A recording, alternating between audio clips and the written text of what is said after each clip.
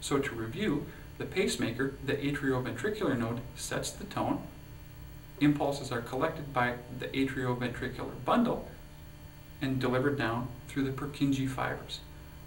Now, by having two separate events, atrial contraction followed by ventricular contraction, we essentially allow blood to move in a very effective one-way circuit.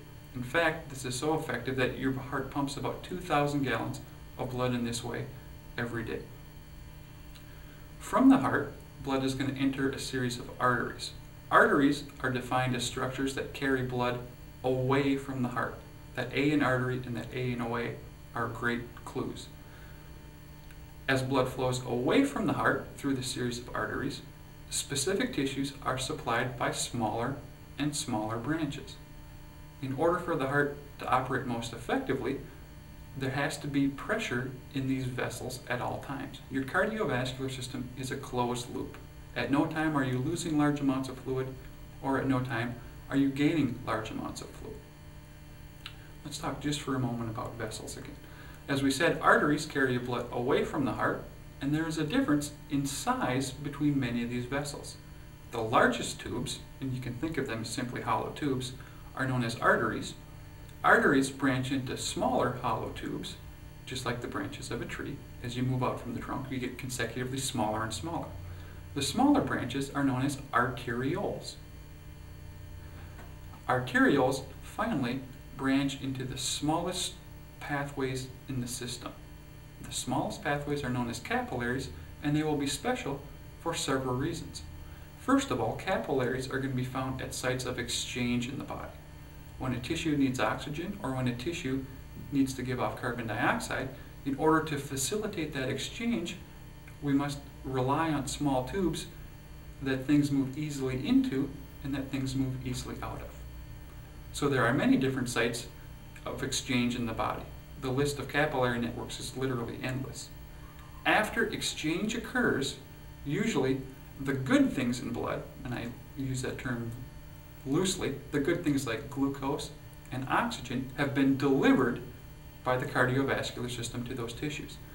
Although the most of the work is done at this point, wastes build up in every single cell of your body at every moment of the day.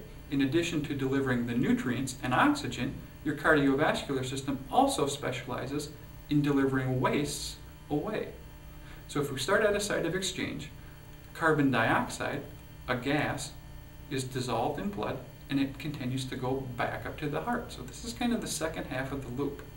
From a capillary network, we're going to have, capillaries will merge to form venules, which are smaller tubes that carry blood towards the heart, and venules will merge to form larger structures called veins, which eventually end up leading back to the heart. So kind of to review, away from the heart we have arteries and arterioles. Arterioles then branch to form capillaries. After exchange occurs, capillaries will merge to form venules. Venules will grow into larger structures called veins, and veins will ultimately be responsible for delivering blood back to the heart. One of the unique attributes of blood vessels, most of them by the way, is that they do contain a little bit of muscle.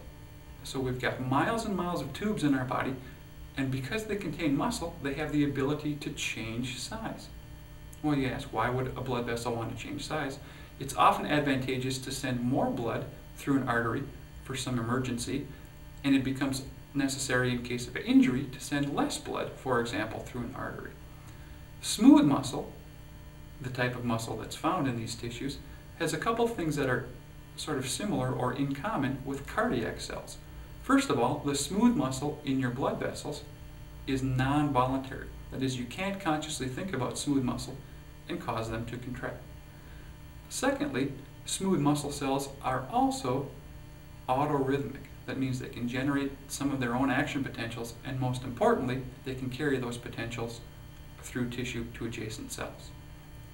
So we've got this closed system, and we can increase and decrease the size of the tubes that carry blood around from the heart, from the heart back to the heart. Last but not least, we have to focus just for a moment on capillaries. We always find capillaries at sites of exchange because they're extremely small and delicate. Cardiac tissue is fairly robust in many cases, except when we're talking about capillaries. These are going to be small microscopic tubes that consist of only one thin layer of cells. Because they're so small and delicate, they're potentially damaged very easily, and we have to be careful what we do with them, but because they're so small and thin, they readily facilitate a process called diffusion. Diffusion will be defined as the movement of material from areas of high concentration towards areas of low concentration. For example, when tissue's oxygen arrives, oxygen diffuses readily out of these small tissues. When a tissue builds up carbon dioxide and needs to get rid of it, carbon dioxide readily diffuses, moves from areas of high concentration to areas of low concentration into blood vessels, and then carbon dioxide can begin its journey back towards the heart. So what we see is, to wrap things up, we've got two basic components. We've got a heart that's basically a series of 4 chambers that work in a coordinated fashion to pump blood out of the body. When blood leaves the body, we've got arteries and arterioles that carry blood towards tissues. Capillaries are unique because they're always found at sites of nutrient and waste exchange. And last but not least, we've got venules, which become veins that carry blood back up to the heart.